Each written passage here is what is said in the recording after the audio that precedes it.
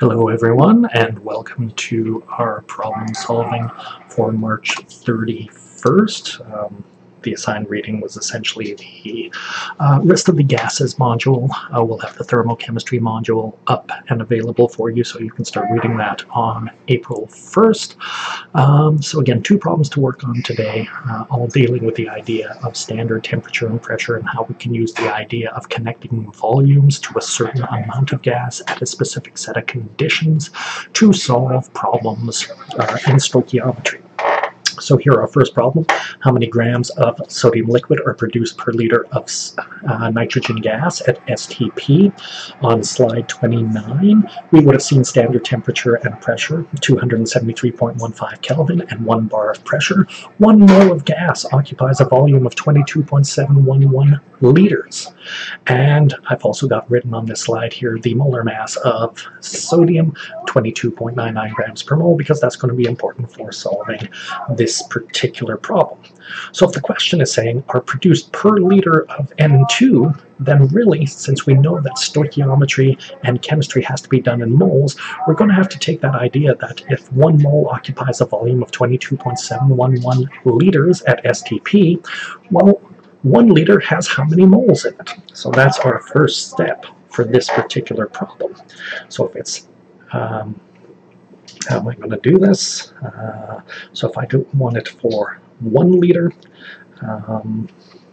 22, oh, that's gotten itself a little smaller. Let's just fix that. We see 22.711 liters per mole, effectively, or another way, and probably an easier way to understand this, 22.711 liters per 1 mole is how we could write that volume at STP for the nitrogen gas. Well, we want that to be equivalent to 1 liter for X moles. So essentially, we see that we're going to do some cross multiplication here to get this to work. And what we're going to find is that, of course, X moles over 1 mole equals 1 liter divided by 22.711 liters. Of course, the liters will cancel out in this particular case. And so really what we're going to find out is we're going to have 1 divided by 22.711 moles in this particular case. I do need a calculator for this to work, which I do not have open just yet. So let's just see what we can get on the go. So yeah, if I take 1 divided by 22.711, what we see is that we have 0.0440 moles.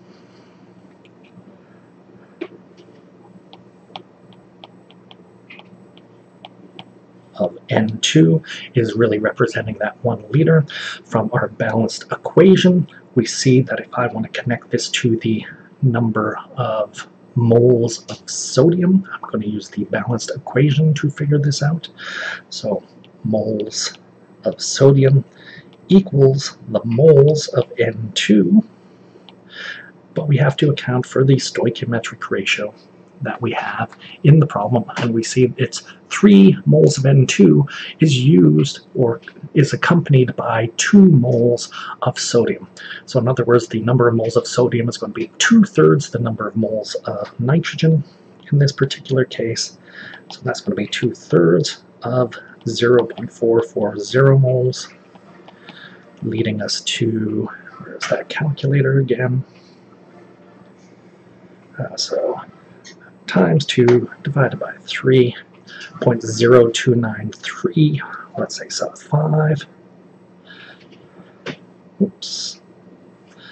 0.029. Oh, already forgotten that. 3 sub 5.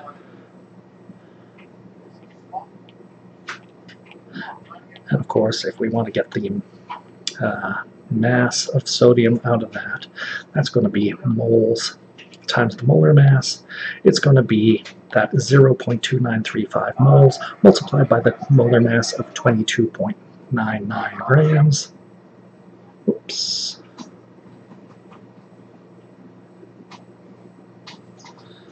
And so it appears we're going to make 0.675 grams.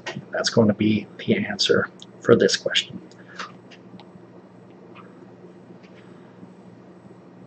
.675, yes. So that's the first problem. Again, using the idea of a fixed volume connected to a fixed amount, and since we're solving problems in terms of amounts, that's how we're going to make that connection in that particular case. Our second problem on there, if we have all gases measured at the same temperature and pressure, let's say standard temperature and pressure, what volume of ammonia gas is produced when 225 liters of H2 are consumed in the reaction?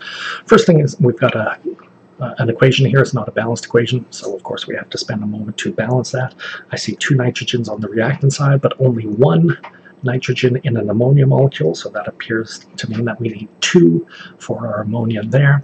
Once we put that 2 in front of there, each ammonia molecule has 3 hydrogens.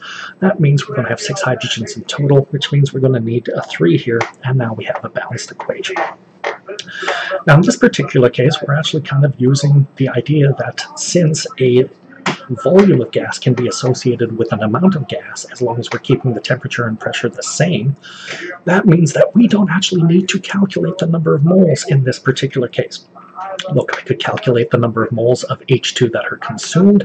It's going to be approximately 10. Because of course we've seen at STP that 1 mole would occupy a volume of 22.711 liters. Here we've got 225 liters. That's 10 times bigger than 22.71. Give or take. That means I should have about 10 moles there.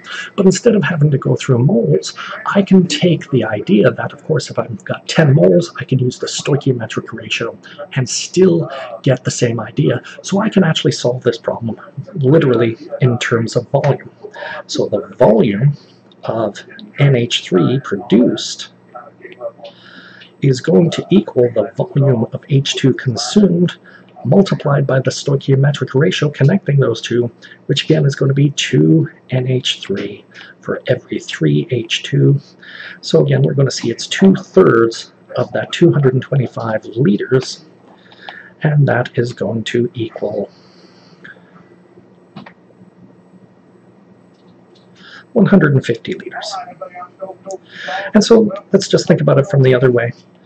If that volume of 225 liters represents at STP just slightly less than 10 moles, then what we would have is the reaction is going to say that out of that 10 moles of H2, we're going to be able to create 2/3 of 10 moles, which is about 6.66 moles of ammonia, and then those 6.66 moles each occupy 22.7 liters, each mole of that.